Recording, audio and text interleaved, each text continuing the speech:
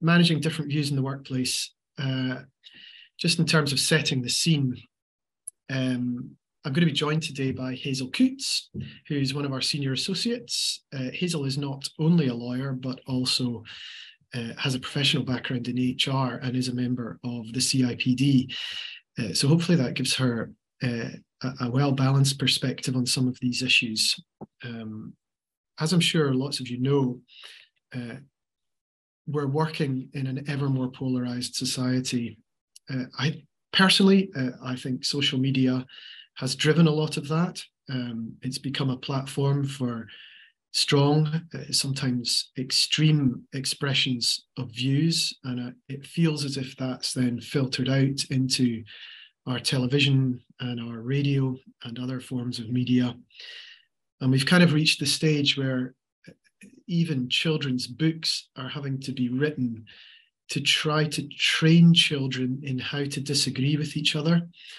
And if anyone's looking for a good book, and I have to say, I think it's a good book for any age, although it's written specifically for young kids, Matthew Said's book, What Do You Think, is a brilliant read to try to contextualize how important it is for us to be able to disagree with each other, but not fall out.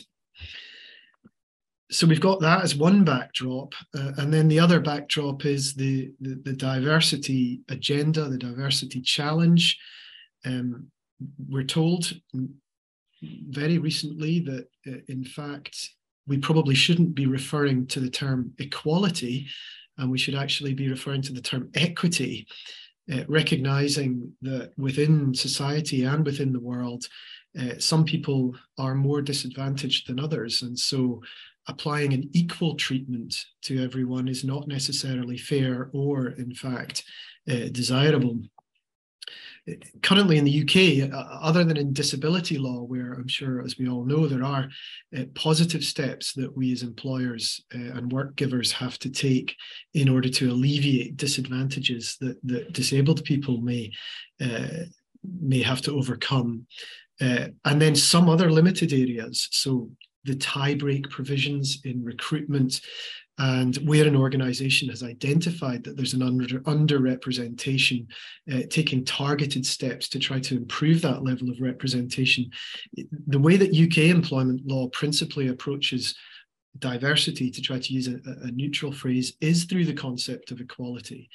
The main act is called the Equality Act, not the Equity Act.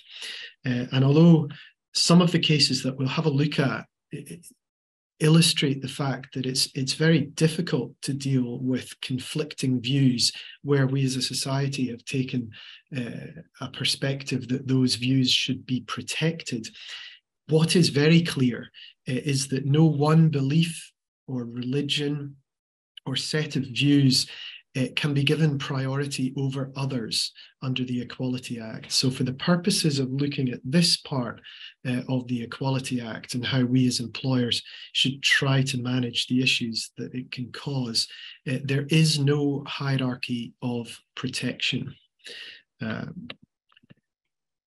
We are being drawn into these disputes more and more. Certainly we as lawyers are finding ourselves involved in them more and more.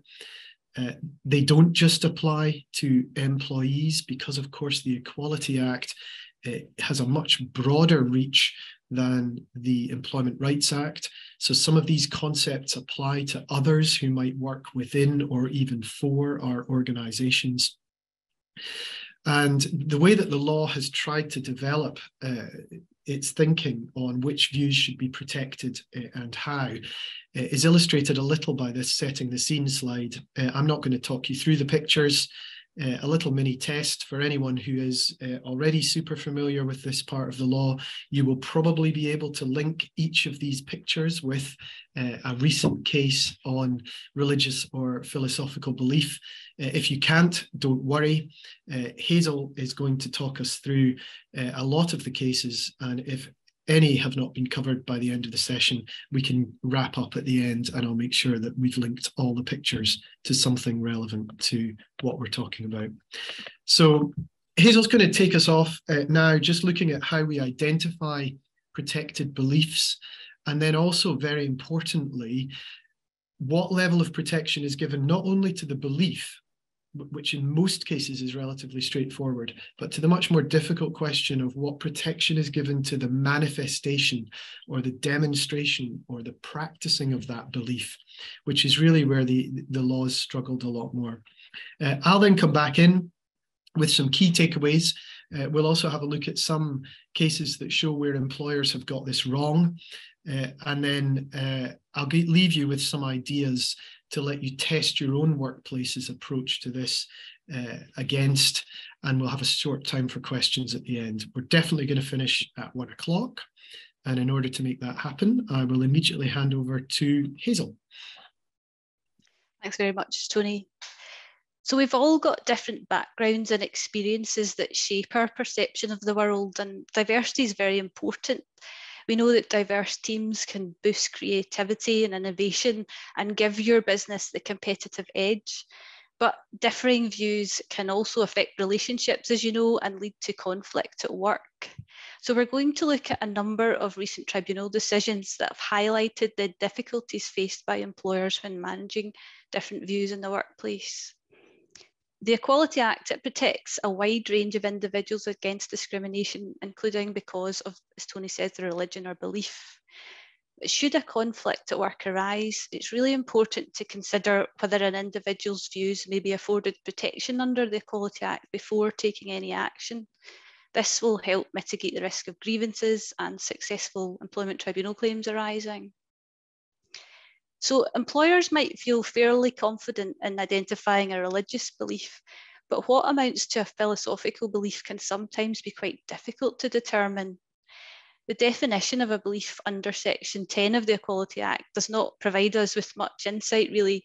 It simply states that belief means any religious or philosophical belief, and reference to belief includes a reference to lack of belief. But fortunately, in the case of Granger and Nicholson, the Employment Appeal Tribunal provided some guidance to assist. It sets out 5 criteria that must be met if a belief is to be afforded protection under the legislation. So as you can see in the slide, firstly, the belief must be genuinely held. It must be a belief and not an opinion or viewpoint. It must be a belief as to a weighty and substantial aspect of human life and behaviour. It must attain a certain level of cogency, seriousness, cohesion and importance. And finally, it must be worthy of respect in a democratic society, not incompatible with human dignity, and not conflict with the fundamental rights of others. So to help put this in context, we're going to look at some cases and how the courts have applied the criteria in Granger. In the case of Granger itself, the claimant argued that he had a philosophical belief that mankind is heading towards catastrophic climate change, and therefore we're all under a duty to lead our lives in a manner which mitigates or avoids this catastrophe for the benefit of future generations, and he thought we should persuade others to do the same. And the EAT held in that case that environmentalism and a belief in climate change was capable of being a belief for the purposes of the UK anti-discrimination legislation. In another case, the case of Hashman and Milton Park, an employment tribunal held that a belief in the sanctity of life, extending to an anti-fox hunting and anti-hare coursing belief, also constituted a philosophical belief. In the case of McElhenney and the Ministry of Defence, an employment tribunal held that an employee's genuine and deeply held belief in Scottish independence amounted to a philosophical belief under the Equality Act. In applying the Granger criteria, the tribunal held that Mr. McElhenney's belief in Scottish independence was not an opinion or viewpoint, but it was a fundamental belief in the right of Scotland to national sovereignty, which concerned a weighty and substantial aspect of human life and behaviour, and had a sufficient level of cogency, seriousness, cohesion and importance to be a philosophical belief. Mr. McElhenney also held a belief in the social democratic values of the Scottish National Party. However, the tribunal didn't accept that this amounted to a philosophical belief under the Equality Act they held that this particular belief was a manifestation of his fundamental belief in Scottish independence, and his support for the SNP was because of its commitment to Scottish independence. In the case of Conisbee and Crossley Farms, an employment tribunal held that vegetarianism, perhaps surprisingly, was not a belief qualifying for protection under the Equality Act. Although Mr. Conisbee's vegetarian belief was genuinely held, it was worthy of respect in democratic society, the tribunal decided that it didn't concern a weighty and substantial aspect of human life, but instead was rather a lifestyle choice. And they said it didn't attain the level of cogency, seriousness, cohesion, and importance required to meet the test in Granger. It is fair to say, though, that many of the tribunal decisions are very much based on the facts of the particular case and to what extent the belief affects how a person lives their lives. So because a philosophical belief has been held to be protected by one tribunal, it doesn't necessarily mean that it will be held to be protected by another. There have been a few conflicting decisions in relation to religion and belief discrimination. In the case of Kazimichana, an employment tribunal held that ethical veganism could amount to a protected philosophical belief because it attained a high level of cogency, cohesion, and importance. There was no conflict between veganism and human dignity, and ethical veganism did not in any way offend society or conflict with the fundamental rights of others. However, in contrast, in the case of 3 miles and the Royal Veterinary College, an employment tribunal decided that a belief in ethical veganism did not amount to philosophical belief.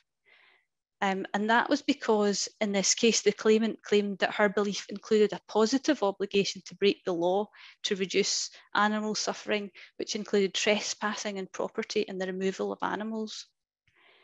In that case, the tribunal said that had Miss 3 miles had her belief in ethical veganism been limited to a belief that humans shouldn't eat or wear or use for sport, experiment on or profit from animals, it would have had no reservation in concluding that this amounted to a philosophical belief.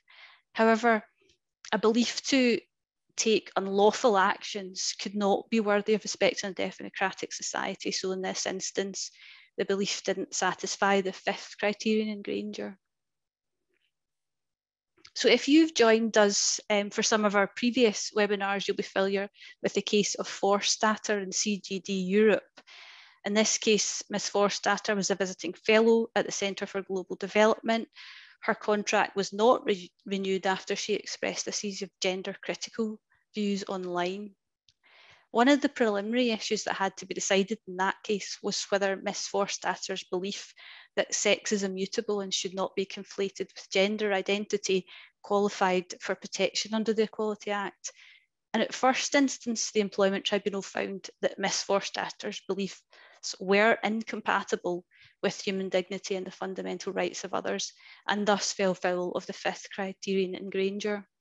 However, at the EAT, they said that the Equality Act requires to be interpreted in line with the human rights enshrined in the European Convention of Human Rights, which in particular entitles people to freedom of thought, conscience and religion, so that's under Article 9, and also freedom of expression under Article 10.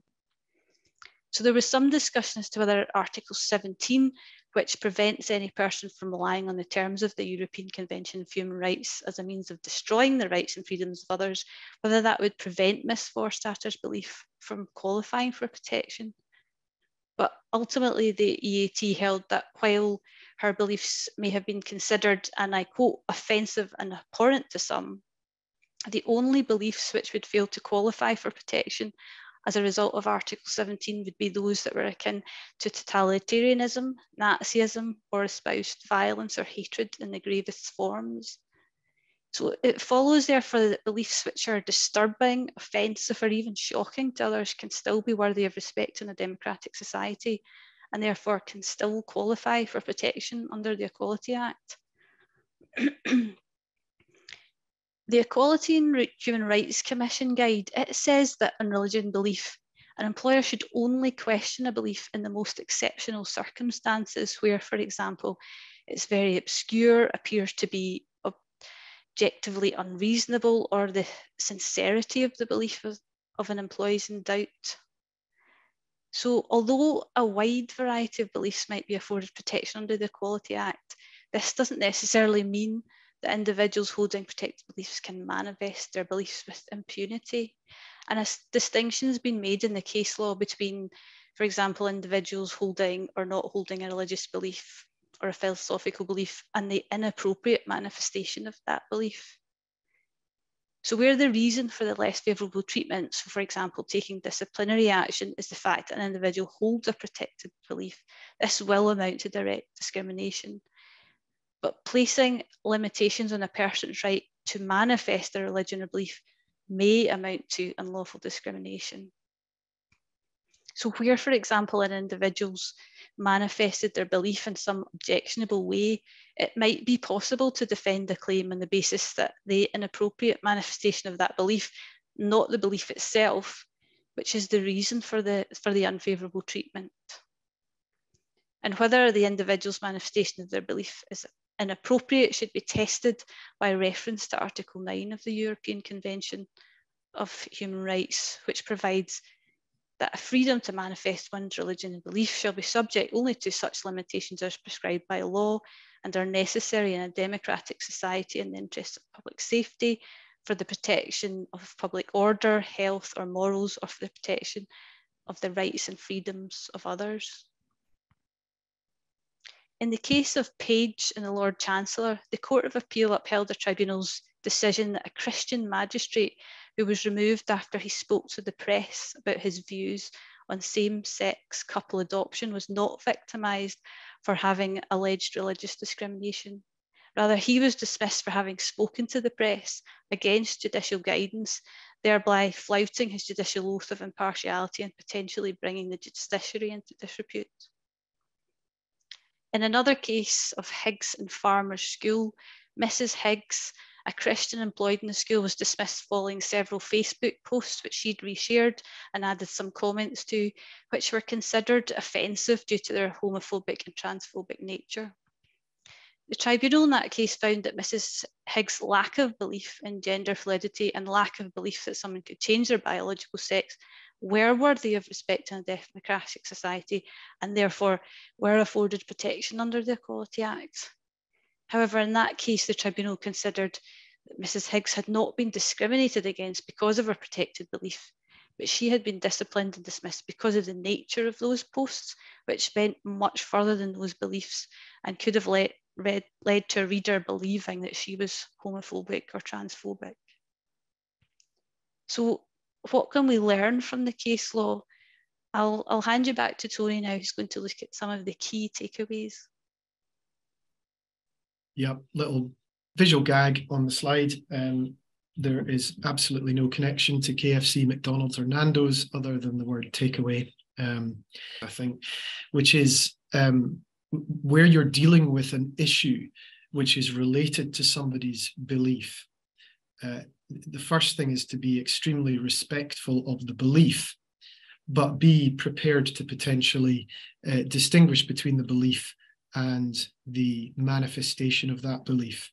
And manifestation in itself is a very difficult concept, and particularly the Forstater case has told us that the mere inverted commas statement of a philosophical or religious belief might be quite difficult to take action in connection with. So it may have to be more of a manifestation, more inappropriate, and we'll have a look at some cases that help us with that in a second. And really, that's the key takeaway from, I think, those manifestation cases, which is you have to very carefully consider at what point the line was crossed. So let's have a look at some of those cases. The first one, McClintock. So Mr. McClintock was a justice of the peace who was, or I think he was to do. He had to do with placing children into various adoption environments, and he was not persuaded that it was in a child's best interests to be placed with a same-sex couple. And he wrote a number of emails saying, I don't think this is necessarily right. I don't think there's been enough research into this. I think this is a social experiment. And so he asked to be exempted from cases where he might have to decide that a child would be placed with a same-sex couple. The relevant department said no. And later in the dialogue, he referenced his Christian beliefs, and there was no dispute about the fact that he was a Christian. He eventually resigned and then brought a claim in connection with the resignation or the removal from office. The claim was unsuccessful, and the reason why it was mainly unsuccessful was because he hadn't, at the beginning, connected his request for an exemption to his religious belief. So he was expressing an opinion or a viewpoint. He said there needs to be more research done into this, and the whole judicial system was against him on that, because once a law has been made by a parliament, a legislature, a judge has a judicial oath to implement that law. The time to question whether the law is the right thing to do or not is at the point that it's democratically scrutinized by the legislature. So having sort of got to that point, I think he was probably always going to lose. But that's a really useful case that shows that a belief in something is not the same as expressing an opinion. So carefully and respectfully exploring that with somebody is really important. And this next case, Mbuyi, which was about an evangelical Christian childcare worker who worked with an openly lesbian colleague. And the evangelical Christian, Miss Mbuyi, gave various of her colleagues Bibles and was quite proactive about her belief in Christianity. She was very friendly with her lesbian colleague. There was no personal animosity between them until a conversation which ended up getting out of hand, where the lesbian colleague asked Miss Mbuyi whether she would be welcomed into her church. And Miss Mbuyi said, well, no, because God believes that you're a sinner. And the conversation escalated from there, leaving the lesbian colleague very upset, and she made a complaint. Miss Mbuyi ultimately was disciplined for not only that conversation, but also giving employees Bibles and various other things which nobody had actually complained about at the time. And the employer, in investigating the issue, seemed to have become very emotionally protective of the lesbian colleague, who had been legitimately upset by a difficult conversation. But the lesbian colleague had herself challenged Miss Mbuyi's perspective on Christianity and God and various aspects of her belief. And so Ms. Mbuyi had challenged the lesbian's belief in same-sex relationships. The lesbian had challenged Ms. Mbuyi's belief in her form of Christianity. Both beliefs were protected, but only Ms. Mbuyi was disciplined and investigated. And because of that, and also because the employer didn't, for example, ask Ms. Mbuyi and the colleague whether they could refrain from those conversations in the future and give an undertaking and perhaps work together. They just dismissed Ms. Mbuyi. The disciplinary action was found both to be direct discrimination and indirect discrimination. So that case, it's only a tribunal decision, but it's a really great read, and all tribunal decisions are available on the website. If you'd like to have a look at how an employer, well-meaning, got it wrong by jumping too quickly to the defense of the allegedly slighted employee, that's a great example of it. Ali is a case where an employer was trying to run a reasonable steps defense. That's a defense that says, well, we sort of accept that somebody did something bad, but we, the employer, are not going to take responsibility for it. We're going to say that we took all reasonable steps to prevent discrimination of this kind happening. And they referred to the training that they had put in place in their workplace. And actually, the training was reasonably comprehensive. So they had an equal opportunities policy, they had an anti-bullying and harassment process, they delivered training in 2015 on equality and diversity, and they'd also delivered bullying and harassment training later that year. They hadn't refreshed it. It wasn't live. And the EAT found that they couldn't rely on the reasonable steps defense because they hadn't been refreshing the training. So that highlights the importance generally of ensuring that equality and diversity training is updated. Redfern is an example of a case where a member of the BNP was subjected to a detriment because there were concerns about the safety of providing the service in a predominantly non-white area. It was known that he was a BNP member, and ultimately that resulted in a change to the Employment Rights Act, which says that where someone is dismissed for a reason related to their political opinion, it is automatic. It's the 2-year qualifying service period doesn't apply. That was looked at very recently up here in Scotland in the Scottish Housing Federation case, where an employee was dismissed from the Scottish Housing Federation because she wanted to stand as a candidate for the Labour Party. She said, "This is you dismissing me for a political opinion," and also that it was a philosophical belief. She didn't win on the philosophical belief point, and she didn't win on the political opinion point because she wasn't dismissed because of her political opinion.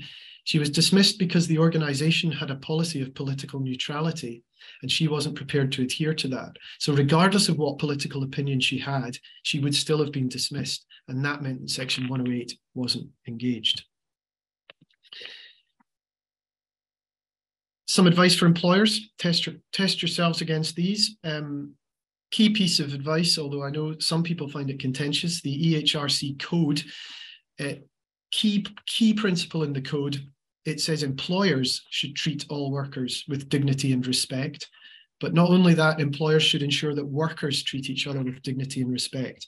And I think particularly when you look at the Mbuyi case, you can see that some of her beliefs and her perspective on the world was not necessarily treated with the same dignity and respect that her lesbian colleagues' beliefs were. So there was an idea that she had attacked the lesbian colleague, but the lesbian colleague hadn't attacked her beliefs. And remember what I said about at the beginning about those two beliefs, the belief in evangelical Christianity and the belief in and the protected characteristic of homosexuality, those are equal. So one can't trump the other. And I think that was probably where the employer fell down there. Have a policy, an equal opportunities policy, an equality policy, maybe even an equity policy, if that's the direction of travel. In addition, I think it's useful to have an anti-harassment or bullying policy. And the reason why I say that is because the Equality Act applies wider than just your employees. So you do need to have a complaint process for people who aren't your employees and therefore might not have access to your grievance policy to deal with anti-harassment and bullying issues that might come up from conflicting views. Publicize the policy, make sure you refer to it in inductions, make sure it's referred to in your handbook. Think about how you take on third-party suppliers who might be in your building. Are they made aware of your perspective on equality, equity, diversity, anti-bullying and harassment? I don't know how many of you have this, but there's a reference in the EHRC code to having equality, equity, diversity champions. And the EHRC has published a guide specifically in the context of being a gender champion, which has some really useful tips about what a champion in the workplace might be and what they might do. Where beliefs are engaged, tread very carefully. Don't jump to conclusions. Make sure that those involved, and this includes us in the HR community, don't allow our own biases and our own perspective on the world to influence the way that you engage with different people.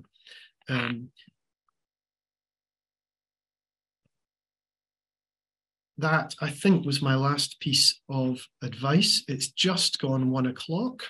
Anyone who's subscribed to Workbox, we've got some extra materials on there if you'd like to have a look at them. I'm just going to look at the Q&A tab. So question for Hazel. How can veganism be protected when vegetarianism isn't? Yeah, so the answer to that was the tribunal looked at the sort of level of cogency, seriousness, cohesion that vegetarians might have, and they said because vegetarians adopt the practice for many different reasons, so things like health, diet, personal taste, then that could be distinguished from veganism where the underlying motivation is fundamentally the same. Cool. That's super helpful. I promised you at the very beginning we'd stop at 1. We've got one more question. It's a great question. It's from Avril. Is there not a fine line between opinion and belief? Avril, there absolutely is. And I think if you can accept that the law has not yet produced a set of criteria that work for every situation, and a lot of it is personal to the person that's holding that belief stroke opinion, because part of the assessment that the law has to do is work out whether the person is just holding an objectionable opinion that annoys someone else or affronts them, or whether it's core to their real being. That's a kind of summary of what the law is trying to do. But that grey line between those two is very difficult. And as employers, where we're faced with having to examine the extent to which we may have to accommodate a belief that others, or an opinion that others might find objectionable, sometimes you do have to very sensitively explore the extent to which it's part of that person's life. The key thing, and again, commend that Mbuyi decision to you, is to do that in as sensitive and open-minded a way as possible. I know that's easy for me to say. It's now 2:02. If there are any other questions, please feel free to email them to either myself. It'd be super useful. But otherwise, thank you so much for joining us. It's been great to have you with us, and we look forward to seeing you at the next one.